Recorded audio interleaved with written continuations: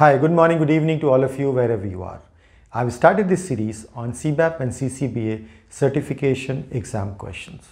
In this series of videos, I will have one question covered every video where I'll explain the answer, the correct answer as well as the wrong answer with explanation so that you can understand how such questions can be handled and how they pertain to the BABOK Guide version 3.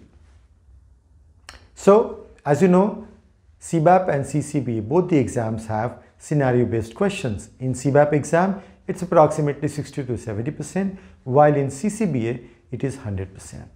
So, I'm going to cover scenario-based questions in this series. So, let's get started with today's question. Here is the question. Now, let's look at the question. In a project relating to order management, the business analyst has got three estimates from the developers as shown below. Optimistic estimate 3 weeks, most likely estimate as 4 weeks and pessimistic estimate as 5 weeks. Which of the estimates the BA should take to communicate to the stakeholders or to the customer? Option A, the most likely one. Option B, the optimistic one. Option 3, average of 3. None of these.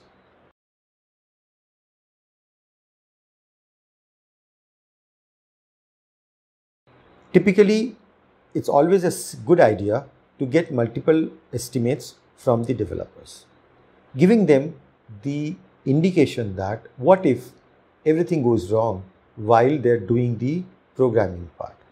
So how much time it will take? That's called pessimistic estimation. And if everything goes right, that's called optimistic estimation. But on an average, the estimate which is most likely to be correct is known as most likely estimate. Now, if you have all the three estimations, there is a formula which is based on PERT estimation technique which needs to be used to calculate the most correct value in this particular scenario.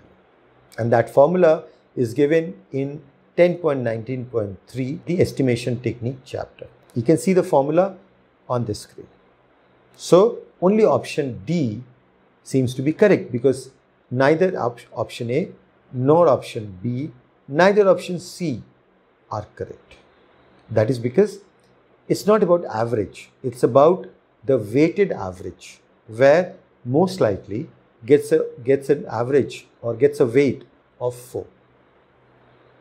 So I hope this question and its explanation help you in understanding the concepts and connecting the dots.